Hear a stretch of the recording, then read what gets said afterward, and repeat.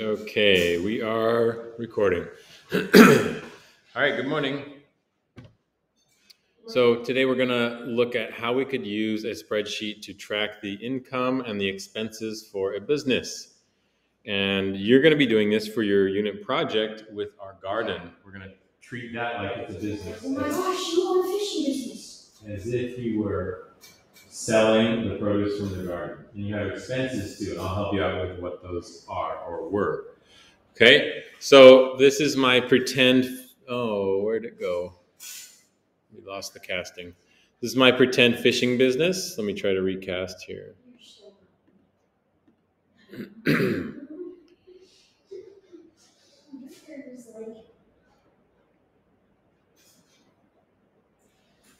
Okay, guys. Here we go. Okay, little review of some terms. What do I have highlighted here?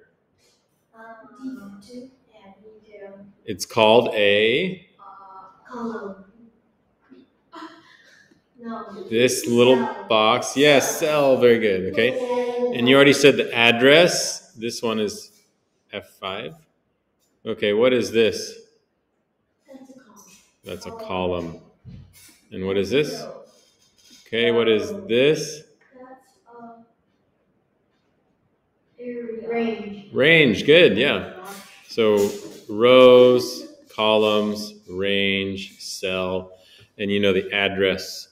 Okay, so what I've done is put some labels here in column A and then some numbers in column B that correspond to the labels next to them. Remember, we always want to separate words and values, numbers, in separate cells because we're going to do math with the numbers, but we can't do math with words. That doesn't really make sense. Okay, so I've got a fishing business. Good morning, Isaac. I don't actually, but let's pretend that I have a fishing business. And if you want a fishing business, you probably need a boat. And if you're going to buy a boat, either you need a whole bunch of cash or you need a loan from the bank. And if you get a loan, that means they give you a big sum of money. Say they give you $50,000. And you pay them back every month for the next maybe 10 years, 15 years, 20 years. Okay, so I've just kind of made this up. I mean, I did look at a loan calculator online and kind of got a rough estimate. But I said that our monthly payment, my monthly payment for the boat is going to be $1,200. And I'll be paying that every month for 20 years or something like that. Okay. Here I put trips per month. So this is how many groups can I get to book a fishing trip on my boat in a month. Okay, and then I just put a number there. And of course I can change this, and the whole point is that it's going to tell me my net income. Net means income, like profit after expenses. Okay, and that's the big calculation I'm going to do down here. So price per trip, that's how much I can charge the customers for a day out on the boat fishing. This is how much they are going to pay me. And it's pretty, this is basically average, $1,200 for a day on a fishing boat. Normally you go with like a group of 4, maybe to 6. You probably wouldn't have more than that on one boat. Has anyone ever done one of these? No. Okay. Oh, yeah. I did one last year with a few of the staff. You did? Yeah? Out on a boat? On the ocean? Where'd you go? Every time we use it, one kind of lot. Oh, cool. Oh, awesome. Okay, so I calculated my what's called gross monthly income. This is not gross like, ew, disgusting.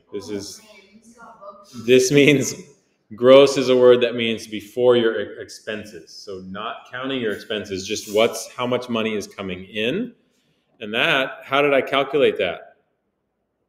Equals B2 times B3. Great, you saw that up here in the, what's this area called? The display. No, that's not what you add. What is this? This is a formula. This area is the formula bar. Yeah? And so what it displays... You multiply times 12. 8 times 1,200 is $9,600 or $9,600. Okay, and that's per month. But then, yeah, we have all of our costs that we're going to subtract, right? So I've got a staff cost per trip. I was imagining that I would be the captain on this boat. So I'd be the driver on every trip, but I need to pay somebody to help with the fishing. You can't just do it with one person. You gotta have somebody driving and then somebody handling all the lines and helping people reel fish in and find bait fish and all those things. So I was assuming I'd have to pay that person $150 per trip, something around there. Okay. The cost of diesel. I talked to a guy who owns a boat and a fishing business, and he said it's going to be around $250 or $300 for the fuel for the day. Now that's depends on the size of the boat and how far you go and all that, but that's just an estimate there.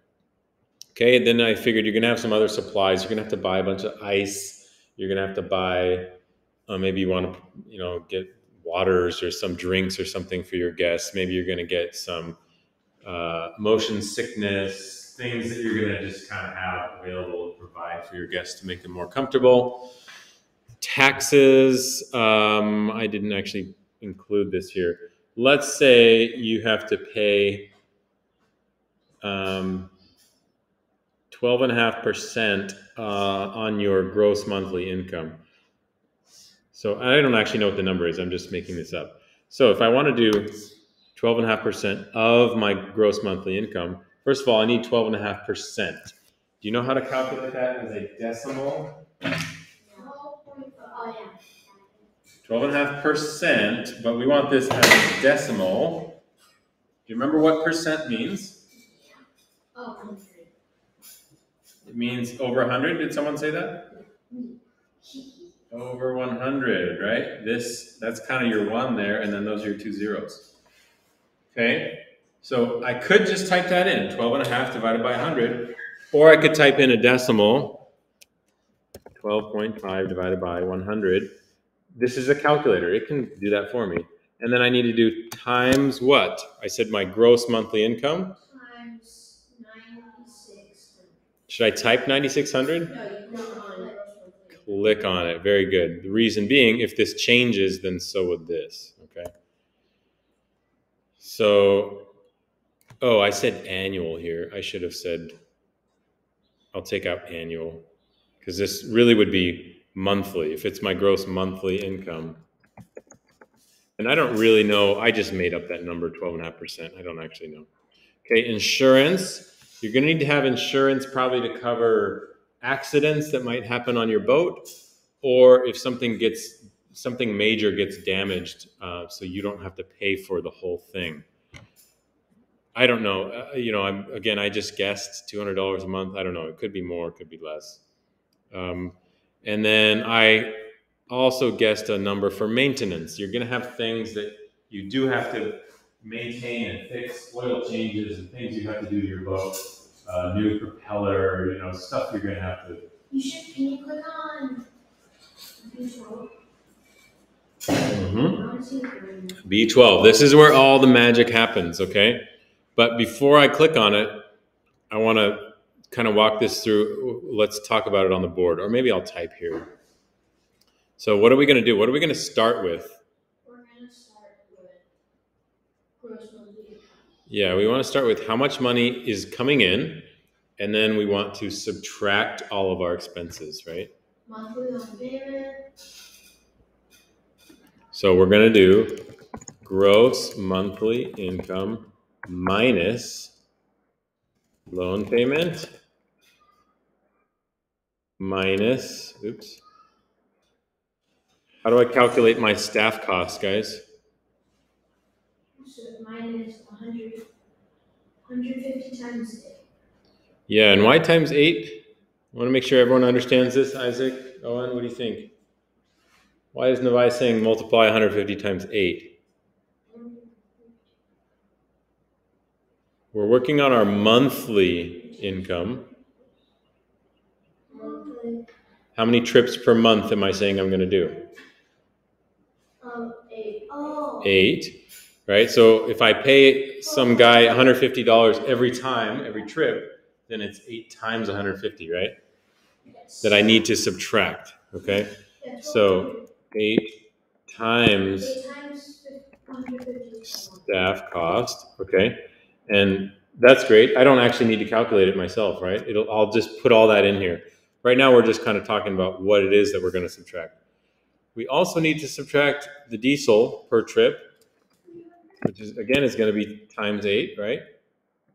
8 times diesel minus supplies. And then the same thing with the supplies. Yeah.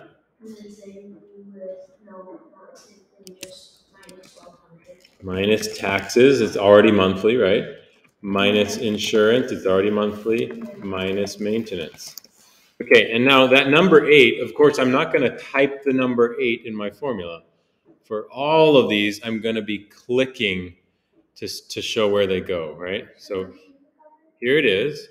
So I've got B4, that's gross monthly, minus B2, that's trips per month, times all of those per trip expenses. That's the staff, the diesel, and the supplies. What I did is I just added all those together and multiplied them all by 8. Okay? And then I'm subtracting that whole amount. And then I do minus B9 minus B10. I didn't do minus B8, so I need to include that.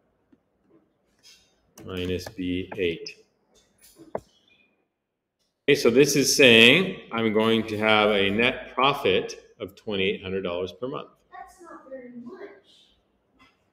Well, if you think about my time, if I go on 8 trips per month, that's like basically every weekend.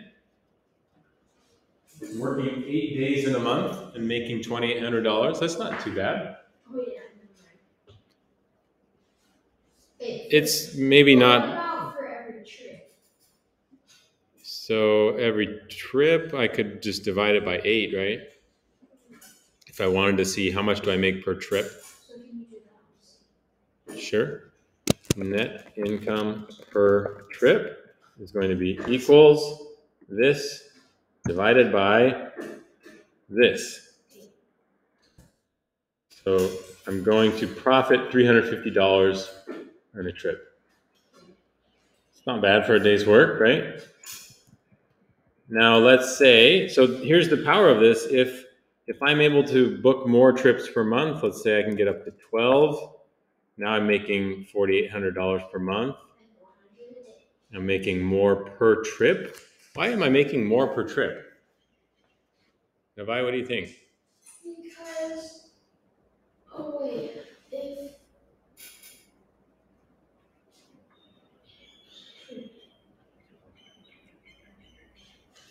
that doesn't make sense. Well, just remember, some of my costs are per trip every time I go out, and some of them are monthly. They're fixed costs, right? So these ones down here are fixed costs, which means the more trips I do, the more efficient it is, right? If I have to pay every month $1,800 or $200 and $1,000 for maintenance, and I'm only doing like one trip, I'm not going to make any money, right? I'm going to be losing money. But if I do a bunch of trips, then it makes it worth it, that maintenance cost. Wait, what about like 20 trips a month?